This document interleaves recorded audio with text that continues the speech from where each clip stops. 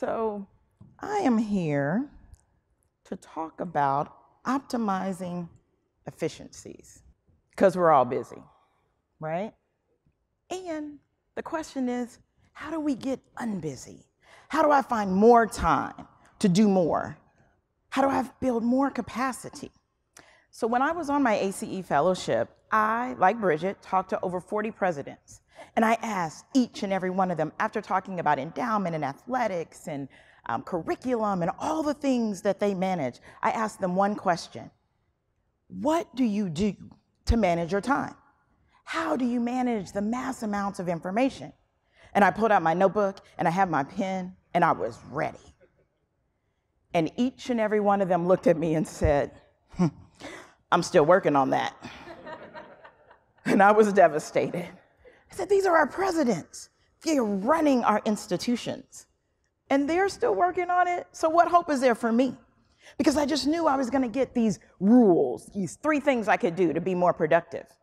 But the reality of the one word that I heard more than anything was clutter. How many of you have ever seen Hoarders, Buried Alive? Go ahead and raise your hands. You know you've seen it. You watched that episode, right? And you think to yourself, how in the world can someone live like that? How can they function? It is impossible.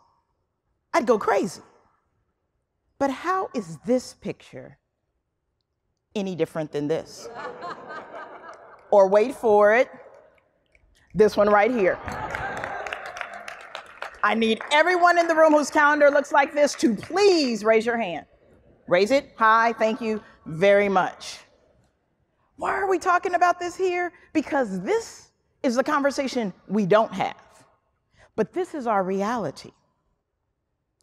So the question becomes, if we are leading our institutions to impact the future of our students, to transform the way we are thinking about this work, if we are supposed to be a spark of innovation and we are giving more and more and we show up for more and more, like a week like today, how and where do we find space to innovate, to think, to collaborate, to breathe? This is our unspoken reality. Our schedule fatigue of meeting after meeting after meeting. I am in meetings from 7:30 in the morning until 5:30 in the evening. The only reason my meetings stop at 5:30 is because I pick up my son almost every single day from school, and that is my commitment. Otherwise, I'm sure they would try to schedule me until 7 p.m. But meeting after meeting after meeting means, when do we get work done? My email paralyzes me. I go in there and I'm like, where do I start? Do I go all the way back? Do I go halfway back? Do I go for the flags? Do I go for the things that just came in? Okay, why don't I just not go at all? Just keep on moving, right?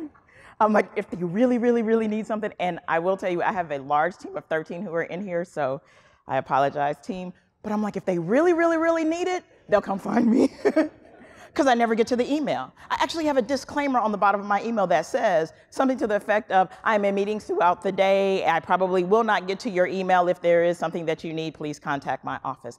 How does that make you feel when you get that response?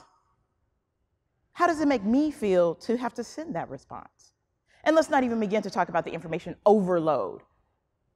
All of the information that's continuously coming in to us, that we are supposed to sift through, figure out what is the priority or what is important, and then push that back out. But this is our crisis, but it's also our quiet shame.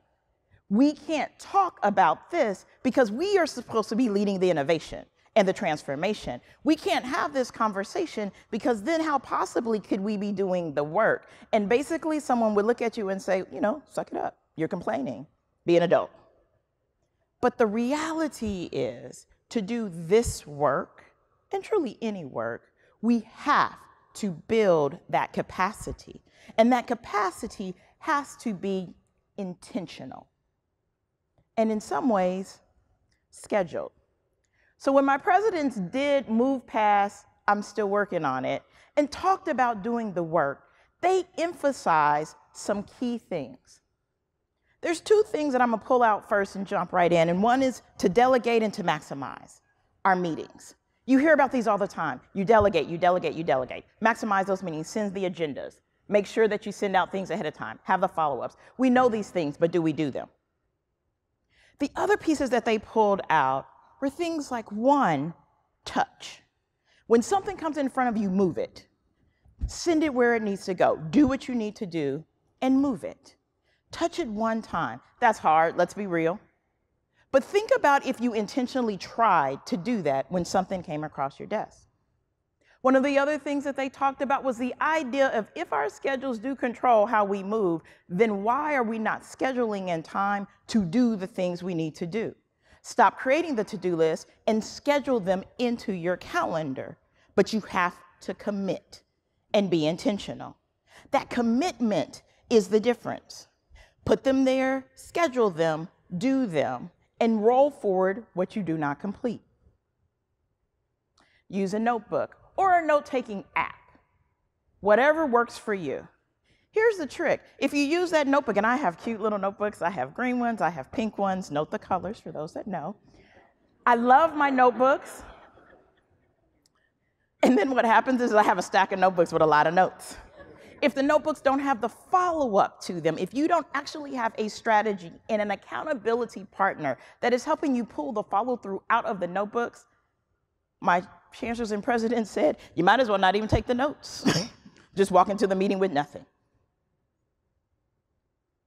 The one thing that each and every one of them said that was at the foundation of who and what they were was about energy over time. If you schedule time and you think of your entire day in time, you maximize nothing.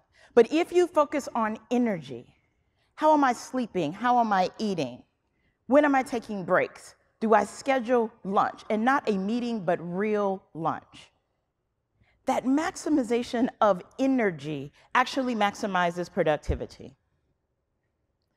Undoubtedly, each and every president said that is what makes the difference.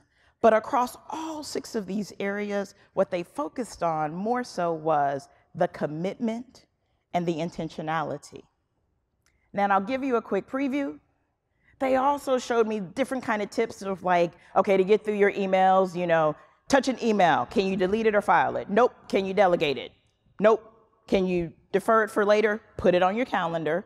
Or can you do it because it takes 5 minutes? Well, that works for some of us, but doesn't work for others. But it's just one tip or technique. They talked about being, and this is actually from our friends at EAB, cutting through that email box. How do you do things like reduce the volume of emails? So don't reply to all because then you get 5 thank you backs, which just add 5 more to your email box, right? How do you communicate in such a way that everyone knows what to do, how to do, and so that there doesn't generate 7 more emails? EAB, who is fabulous with infographics, has created this one pager. We'll share it with everybody, has all these cute little techniques. Yeah, I do like 3 of the 12, right? But those 3 help me. Then there's the apps. In this day and age, you can find an app everywhere. There's apps for note-taking. There's some really good ones on here. These are some of the best that are highlighted for productivity. And as we talk through in our workshop, there will be pieces and parts that will be useful for some people. There's one that I want to bring to your attention because these are the things that help you manage projects, manage teams, do to-do lists, so much more.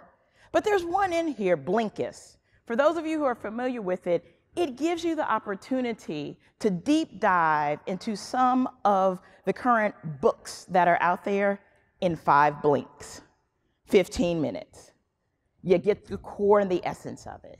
Now here's a reality. We will all say, yes, but I want to read that book. And who's going to have time to read it? So our reality is to ensure that we're pouring in a bit more of information, a bit more of what's going on, new energy, new ideas. We have to use the hacks, the creative tips. My chancellors and presidents talked about the apps are good if that works for you, but what it is about is understanding who you are, where you are, and how do you layer your intentionality on taking the time to say, I have to make the list. I have to clean the email, and I have to create a space where I am bringing in new knowledge.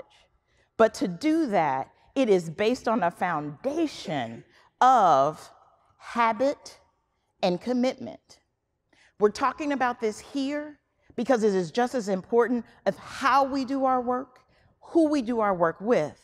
Because without this space of building a habit, without this space of understanding how we pull techniques that match us, we will not be able to continue to innovate.